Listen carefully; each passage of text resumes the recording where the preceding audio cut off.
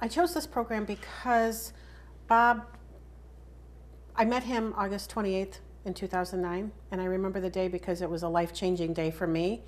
And I chose that program because everything he said, well, it resonated with me. I had been a big Zig Ziglar follower, and for 25 years ago, Zig had told me, you can have everything you want in life if you just help enough other people get what they want.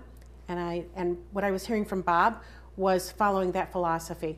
So it was a very easy, when he announced his licensing program, it was a very easy, change for me.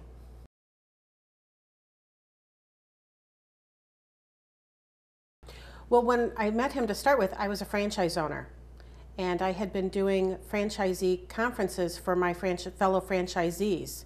Our corporate office only does one every 2 years. And I felt that we needed more support than that. So I started doing one in 2006 for any franchisee who wanted to come. So that's where I was. I'm a franchise owner.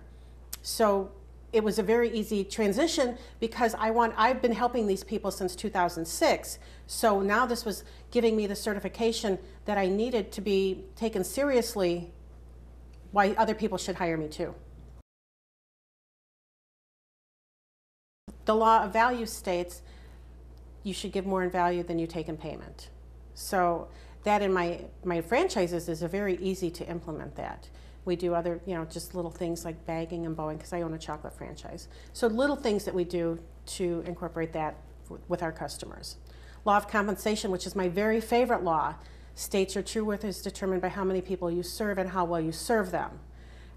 Also in the book, if you remember, Nicole talks about they make things up and then they make it happen. And that's my very favorite part in the book, is about making things up and making it happen. Law number 3 is the law of influence. And I'm always humbled by that law because people do look to me as a leader in our community. So it is something I'm not comfortable with right now because I do feel like I have a big center of influence. I do have a big influence around me of people I can pull from and ask for help, and I feel very lucky to have that. I have a big center of influence. And then the law of authenticity, I don't know, I'm just a dork. I am who I am. I'm not going to be anybody else. So that was to me, that's just very easy to do.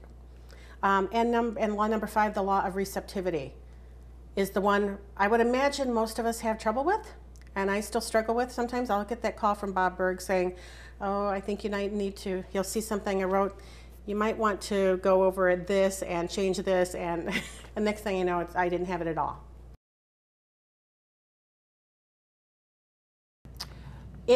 That gave me the permission to accept the fact that I'm more valuable than I thought I was.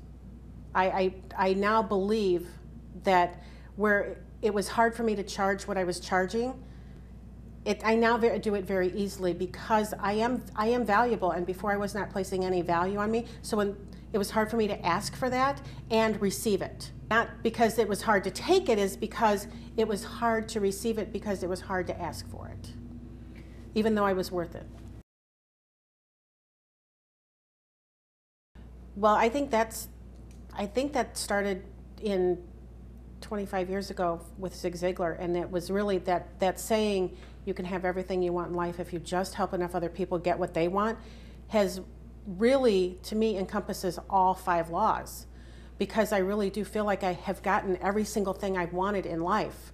I have a beautiful home, I have a beautiful family, I love everything. I could not think of one thing I would change in my life, and I chalk that up to the fact that I have spent the last 25 years helping other people get what they need, whether it be mostly business owners, helping other business owners achieve whatever they wanted out of their business. So that would be probably the law of value. The law of compensation, very, very easy for me. You make it up and you make it happen. I would like, I don't know, does this sound bragging if I say I kind of don't wait for people to tell me what to do. I just see what I want and I go make it up and I make it happen. as an example, that conference that I was just talking about, there was a need for that. I saw it. I decided that I know I needed more as a franchise owner. I needed more support than what we were getting. So I started a conference. And I do that quite a bit. If I see something that I want, I make it happen. So that's law number 2. So law number 3, the law of influence. I network a lot. I spend a lot of time building relationships with other business owners. Volunteer. I do a lot of volunteering with other organizations, business organizations in my community.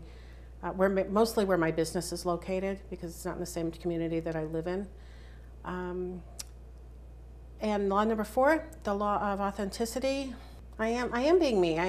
Like I said, when I said before I'm a dork, I'm kind of a dork sometimes, but I'm also hardworking and honest, and I'm out to help everybody. That's what gives me. I feed off of other people's energy, so that's what I'm looking for. Because you truly can have anything you want, because you just have to make it up. Whatever you can dream it, you can achieve it. If you just have to make it up, and you can make it happen. That to me is the biggest law right there. And I know that's the law of compensation, even though it doesn't have anything to do with, well, it doesn't indirectly have everything to do with money, but it's not geared toward that. It's about going out and getting what you want, whether it be success or whether it be money or clients or whatever you want it to be. You know what, it really has, because last year in January was the first time I had met most of the coaches. And afterwards, there was four of us coaches that got together and formed our own mastermind group. And so to me, those other 3 women are really more than friends, and they are more like family. Because they're gonna hold me accountable. If I don't do what I say I'm gonna do, they're other coaches, they're not gonna let me off the hook. Having the accountability helped me achieve one of my goals this year, which was to write a book. I got that done, and I did not want to come back to my mastermind group and say I had not finished this. As I would tell them every week, what I want to be accountable for, it was getting this done, or then getting this finished, and getting it edited, and then getting it, as an ebook, and then getting it printed. And they held me accountable for all of that. And if I came back and said, I was busy this week and I didn't get to it, trust me, they let me have it. And it's like, and not so, probably harsher than I would have accepted from my family, my actual family. But I did not want to let them down either, and I didn't want to look like a loser to them that I wasn't doing what I said I was going to do. Yeah, I probably am going to be more accountable to my mastermind partners than my family. So, because, not that I want to let my family down, but they're going to love me regardless. It's a completely different relationship, because my real family is going to love me regardless of whether I do if I didn't do the laundry, they're still going to love me. If I didn't do what my mastermind partners asked me to do, they're going to hold me accountable. They're going to make me tell them why I didn't do it. And that's that self-realization of being honest with yourself really kind of sucks when you have to say that you didn't do what you said you're going to do. Yeah, it's important. I think that's very important, because you're not lying to them, you're lying to yourself.